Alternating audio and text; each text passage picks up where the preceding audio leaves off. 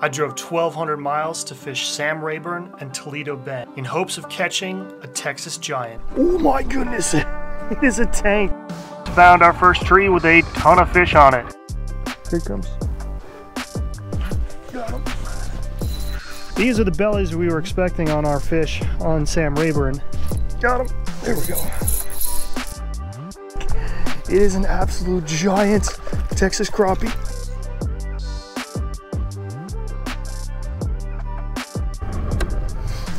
Well, good morning, ladies and gentlemen. Welcome to Sam Rayburn, Texas. This is now my annual trip to Texas in the first week of November. Here we go. This is a bright sunny day, and we got a ton of west wind, which brings me to what I'm going to talk about in this video. I've never fished any creek channels. I've never fished this lake at all. So I'm going to break down this morning how I'm going to go about searching a few different spots on this lake. I have no idea. We could swing and miss. We could come up with a 3-pound crappie. But I want to break down on a mapping system, the homework I did before I even came to this lake, and then what I'm using for side imaging, down imaging, and then of course live scope. A lot of you ask questions about that. How do you go about finding crappie on a new body of water, especially one as big as Sam Rayburn? Well, that's what we're going to break down in this video. So to start off, I actually did some homework before driving to Sam Rayburn, and that was to break down half a dozen or so spots to check out with my side imaging and live scope, just to cover a bunch of water as fast as I could in order to find the best locations for the chance at a big crappie. So here you can see an overview on the lake of Sam Rayburn. Because the lake is so big, and obviously the gas prices were crazy for boat gas, I was limited to just kind of the southern portion of the lake.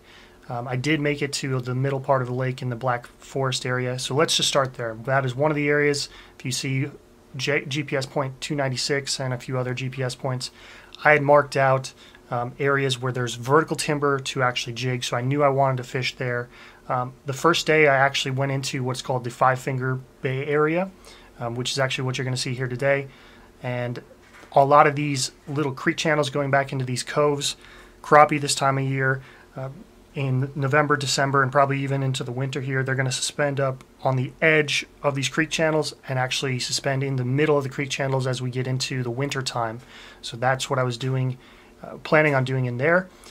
The lower part of the lake, you can see a flat line. There's a dam.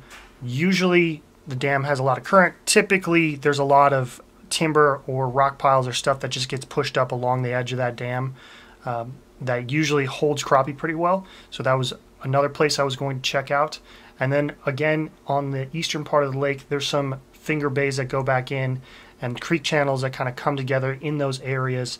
Again, typically in the fall, if you can find creek channels that come together, that's a good place to start looking for crappie, especially big crappie in the fall. If you can find any piece of timber or brush, crappie will be suspended on them in that deeper water. Another place, if you go up the northeast side of the lake, still into some finger coves, but if you go way up there into the Ash Bayou or the Ash Arm of the lake, there is cypress trees, which is actually where I ended up on the last day of Sam Rayburn. But these are the areas that I picked out before even going to the lake. Break down on the map, just circle areas that you think have a high probability of crappie or finding crappie, and that is creek channels with pieces of timber. If you can see pieces of timber on Google Maps or on a mapping system, Navionics mapping system that says there's timber there and it has a creek channel kind of flowing through it or next to it, it's really good places to start to find fall to winter crappie. Okay, so as we're idling into these feeder creeks, I'm just focusing on probably 15 to 25 feet of water. Okay, that's what I'm focusing on right now, and I'm just trying to find anything that might hold some fish. There's a log right there. I've already found some brush piles, or they're not brush piles, they're submerged trees. Somebody dropped some submerged trees deeper in a second feeder creek, but that's all I'm doing. I'm just slowly idling and I'm following these contours. Now you can see the contours. This is all I'm doing. I'm just idling along these contours, and I'm gonna idle all the way into the back of this creek, and I'm gonna idle all the way out. And if I find anything that might hold some fish like this potentially, and what I'm going to do is I'm going to make a bunch of waypoints of stuff I find interesting, and then I'll circle back to it with the trolling motor and try to either get on top of it. There we go, something's right here. There's some sort of tree right there. That's perfect. Doesn't look like there's a ton of fish in it, but I'm gonna throw a waypoint down. I'll double check it. And it was right on a very steep break. It's hard to tell in the side imaging. It was right here where this went up to, it was in like 20 feet and it shot up to about 10 feet of water. That's where I'm finding a lot of this stuff. Now we're in too shallow water. We're on some weed lines, but a lot of this timber, that's where I'm finding it. Right on these hard breaks that go into the main creek channels. Here comes one. Got him. There we go. Not the fish we were targeting, but it is, oh my goodness, it is a tank. That is a absolute tank. And he choked it. He's actually kind of long and thin, but here's some big healthy crappie here in Texas. Good to be back. Good to be back in November. He choked it. Look at that. Absolutely inhaled it. Yeah, you're going home, bud. You're going back to the frying pan. And put him on a scale because I want to see how heavy he is. He actually doesn't feel that heavy. I mean, he's probably a pound and a, I'm gonna guess he's gonna go pound and a quarter to pound and a half range. Guys, that's a long skinny fish. Look at that. That is a long skinny fish. Let's get the bump board out and I mean, that's a, I'm gonna say he's gonna go 15 inches. And where's my scale? Let's see what we got for weight. 1 pound, easy. 1 pound 5 ounces, so pound and a quarter. But look how long this fish is. That's why I thought it was a giant. Holy smokes. That is the skinniest, mouth closed, and that is a 14-inch crappie. That is by far the skinniest 14-incher I've ever caught. But he's gonna taste pretty good. Oh, there you go, bud. Crappie number 1 in the boat. Starting off Texas. Fantastic.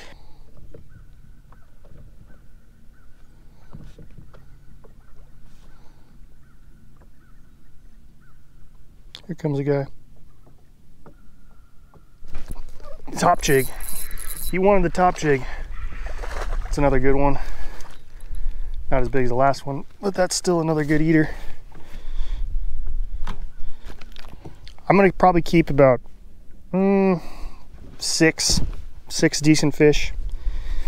Should be enough for a solid lunch. For the jig setup, because I know some of you guys watch on TV and you don't see the video description. So for the jig setup here, I'm using Crappie Monster. This is just actually what I had tied on for my last trip. I haven't used these 12 footers since Tennessee, fishing Watts Bar Lake. And so this is just what I had on and what was working on Watts Bar Lake. Turns out it was working pretty good. These are the small fry by Crappie Monster. You get 20% off, promo code Davis, all capital letters, D-A-V-I-S. Will get you 20% off Crappie Monster, the entire site. These are 3/16 ounce ACC jigs. I'm using 10-pound braid. Typically when I come to Texas, straight braid, because we're gonna catch, hopefully we're gonna catch some 2+ pounders, potentially a 3. And then this is the 12-foot Super Grip ACC rod, 1000 size PC Fun Carbon X reel. Yeah, it's 1000 out of 500. So that's the setup. I know people ask, some of you probably just watch on television or on your TV, on the YouTube app. So you probably don't see the video description. So there you go. Use the promo code, get yourself 20% off, and you get yourself 18% off on the reels. Use code FLOPPING, F-L-O-P-P-I-N-G 18. Get you 18% off. So let me show you what I did here. You can see I marked some piles of wood or some timber. I went in all the way to the back and I just looped back out and I focused right on the edge of that creek channel. Now, I've already marked it with side imaging and down imaging, so now I'm gonna go back through and try to pinpoint with either live scope, or if you don't have live scope, down imaging or 2D sonar if there's actually fish on these pieces of timber that I had marked. Just made that big loop through there, and that's all I'm gonna do. It's already 11:45, so this is probably gonna be my last loop, and then I'm gonna try it. Hopefully we can catch a couple more crappie here. We'll go fry them up for lunch, and then we're gonna get back out in the water this afternoon, which will probably be part 2 of this video. Depends what I see. If I find some decent stuff in here, I'll probably run back into some of these little feeder creeks. If not, I don't know what I'm gonna do. By the way, highly recommend investing in the boat lanes chip. I think it's like 60 bucks for this lake, 50, 60 bucks. You can get a 3 lake chip for like 100 bucks, like Lake of the Pines, Lake Fork, and Sam Rayburn. It's boatlanes.com. I'm not sponsored by them. I'm just saying it's highly recommended. I don't know. I might run up into this ash arm, way up into the ash arm here. There it is. There's another tree that you want to see. It's why I love fishing in the Mid-South. You can find stuff like this. Typically, you don't find stuff like this up north for the most part. It's hard to find them, but I haven't left the creek yet, and we're still finding little bits and pieces. But as you can see on that side imaging, I've taken some screenshots for you. Set your side imaging left and right. At the most, I'd say 60, maybe 70 feet. I wouldn't go further than that, to be honest with you. You got to be able to see little stuff like this. And again, time on the water is key when you're using side or down imaging. Down imaging, you'd definitely be able to see this. You went right over the top of it. And there's some fish in there. I think there's some good ones too.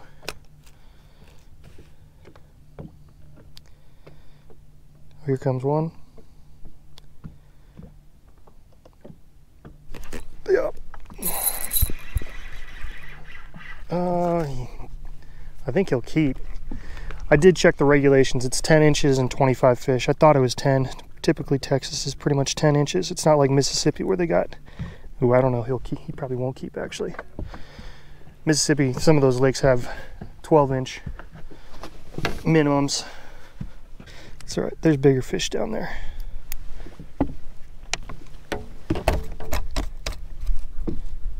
Oh, he is a keeper. But you know what? There's bigger fish down there. We're gonna let him go. See you, bud. Time on the water is key, and I understand if you're going on a trip like I am right now, where I only have 5 days to figure things out, and this is day number 1. But being able to get comfortable with your side imaging and your down imaging is very key to finding pieces of cover like this, especially in the fall. It's going to be a lot easier to see them because they're in a little bit deeper water, so your side imaging is probably going to show up a little bit better. If it's in really shallow water, side imaging can get kind of tricky as far as seeing brush piles and stuff like that and picking apart, is there fish in the brush pile or not. But when they're this deep, you know, 20, 30 feet of water, they're pretty easy to pick out. I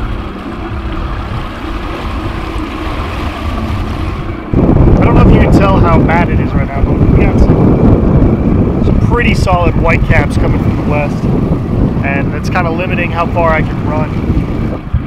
We're gonna just idle back into this, and hopefully we got some timber or some brush that these crappie are set up on. We can catch a bunch more today, and maybe just call it an early day, and we go fry them up for like an early dinner.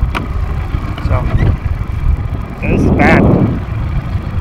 I knew the Texas lakes get a little choppy from time to time, but this is like fishing on Mille Lacs or something. Dang. I was gonna bring my big kit, but I figured this would probably be easier to haul in the truck.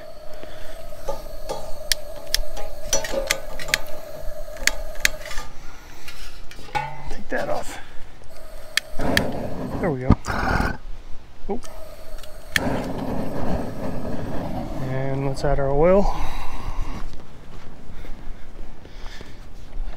It's a 10-gallon pot, but I think only, or a 10-quart pot. But I think like 4 quarts should do it. All right, well that's going. I'm gonna go with, this is made by Fleet Farm, home style breading. I got a few different mixes that I brought. Try a few different ones out. Those are some fillets right there. I only got the 2 fish, unfortunately, but I think it'll be enough for some crappie tacos. And just pour in a little bit of breading. Shake and bake. We're at 200 degrees on the oil.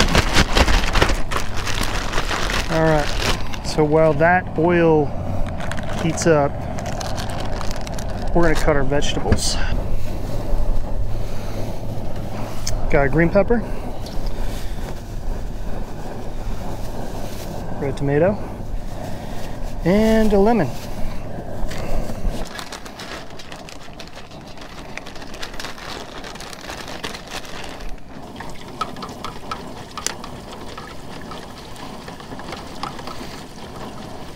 Shaking them helps them from sticking to the bottom.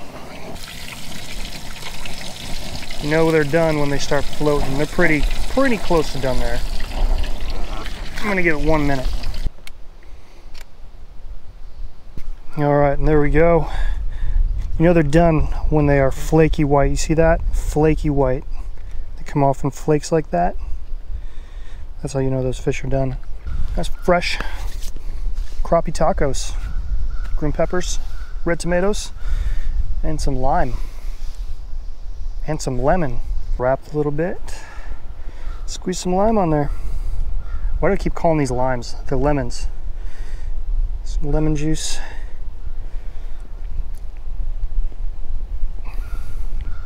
Trenso's crappie.